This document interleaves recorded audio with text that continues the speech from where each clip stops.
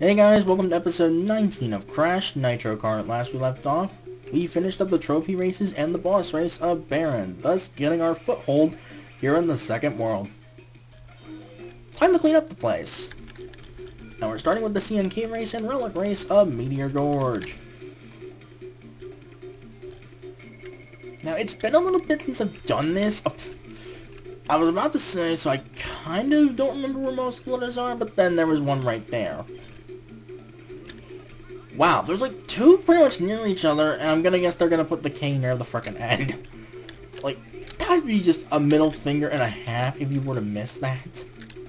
The first two laps, you have the other two, so you're focused more on the race, and then all of a sudden you bypass the K again. Which, yeah, it's impossible to really do that if you have good eyes.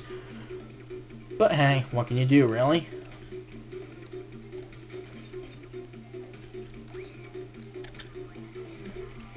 But yeah, that aside, at the time of this recording, we're a little under 2 months away from Blaze Blue Cross Tag Battle. Good God, is it June 5th yet? I know that was basically a giant contradiction, but I don't care. Is it June 5th yet? Because I'm getting impatient.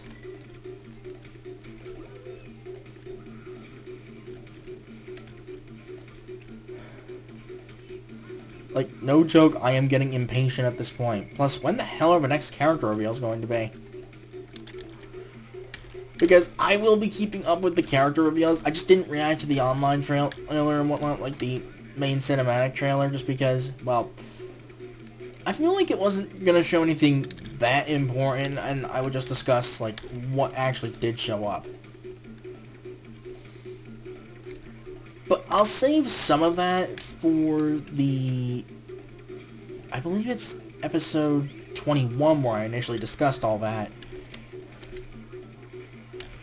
Well, except for the whole online thing, which, yeah, the only thing I'm really worried about, I don't know if I mentioned this already, but if I did, I'm saying it again. How good is the online actually going to be? We saw how atrocious Dragon Ball FighterZ was with its online, and how, while it plays pretty good, it's almost impossible to get a fucking match. Meanwhile, Pokken plays alright, but there are some instances where you get some major fucking lag. And Ultra Street Fighter 2, it works great on ranked. The only problem I have is the fact that it's a delay-based netcode. GGPO rollback is a frickin' standard nowadays. And am I going to lap somebody? I think I might, with frickin' Crash.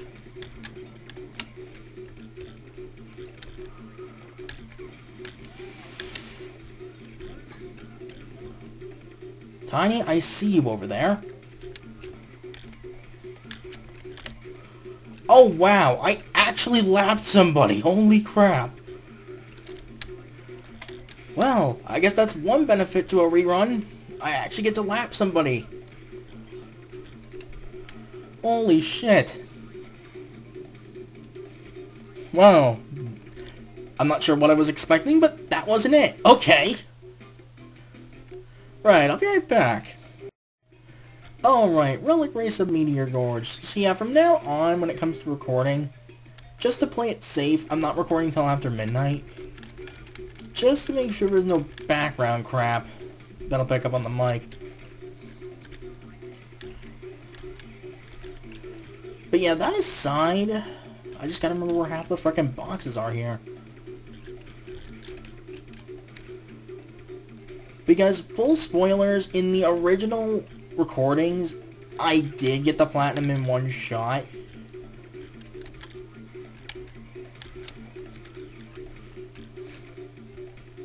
For the 5 I have to redo again, which, well, yeah. I'm basically doing things the same way I did the Team Cortex run when it comes to recording. The first episode of each world among the 4 worlds is basically going to be the trophy races and the boss race. The second one for that world is the first 2 races, CNK races and Relic races. And the third one for that world is the third and final race of that world for CNK and Relic race, and the Crystal Challenge of that world.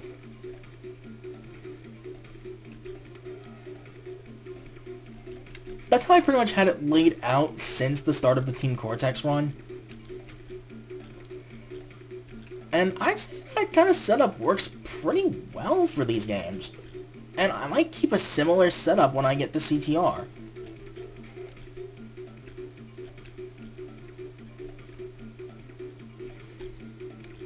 But there's one in particular where I might break that rule, because there is one particular track I might have to leave for its own video. I already mentioned what it is, and it's frickin' Engine Labs. You will understand that relic when you see it. Good God, that relic can go to hell. The Platinum relic in particular can go to hell.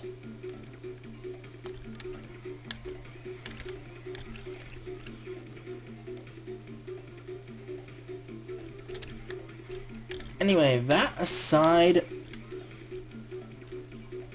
there just isn't much for me to say that I haven't already said. Outside of the fact that I missed a frickin' box.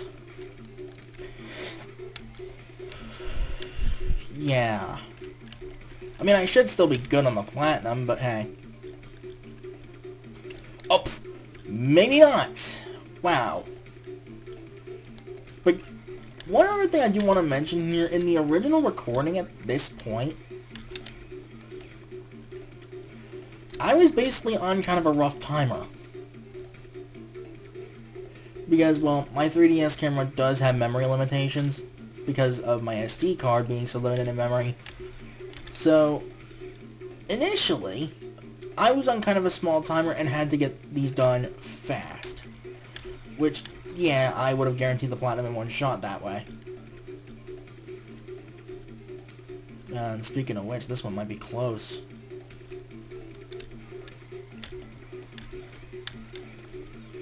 I think I missed a couple boxes. That might be what cost me.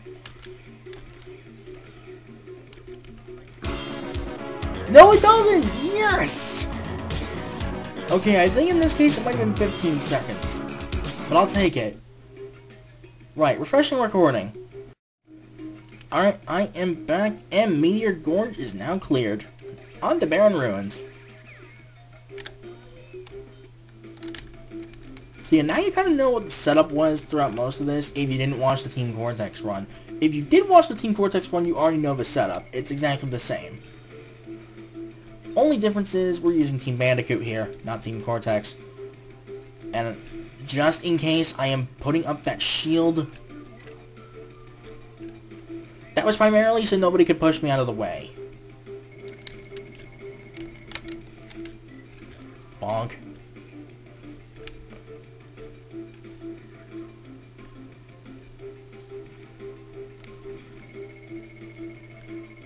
The K was over here, if I remember. Oh, no, it was off the second jump. That's what I was thinking of. Okay. I had that confused for a second. I do not usually memorize where the frickin' letters are. I mean, in CGR I kinda did, because I played that game to death.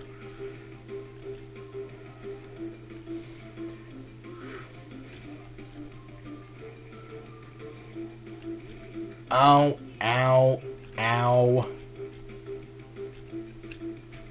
Yeah, I think my recording session time might be a little longer than 2 hours for once, just because I want to get all this done in one shot.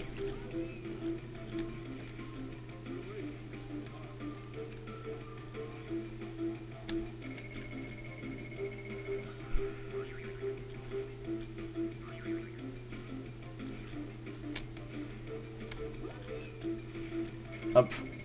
Right, smacking the nut TNT, which I think I'm the one who planted that too. I think. I'm not sure. But yeah, that aside,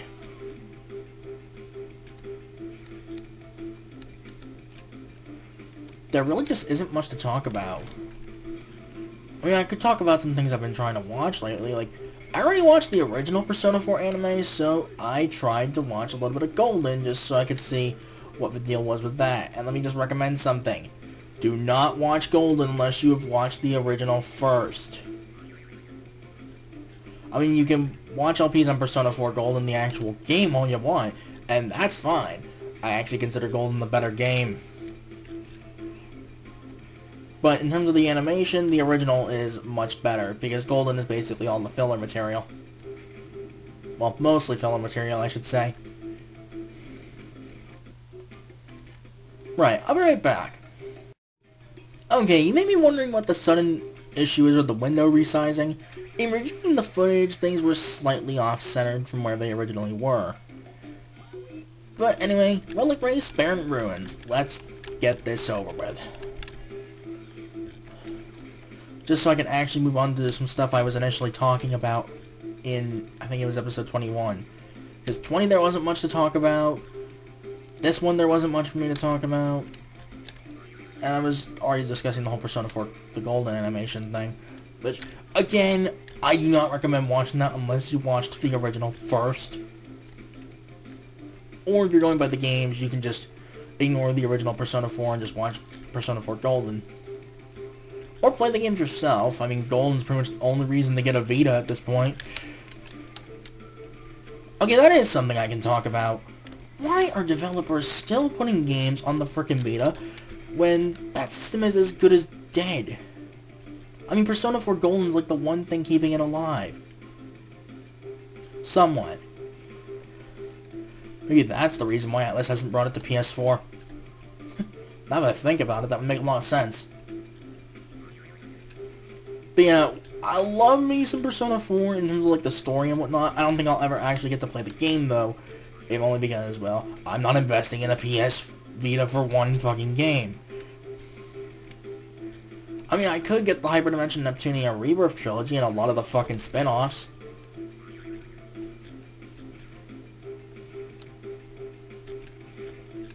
I guess that is something I can talk about, assuming I haven't talked about it already.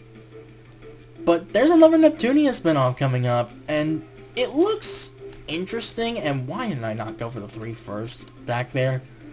It looks interesting, but the fan service.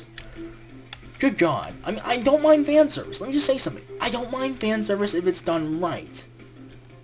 And normally Hyperdimension Neptunia gets it perfect.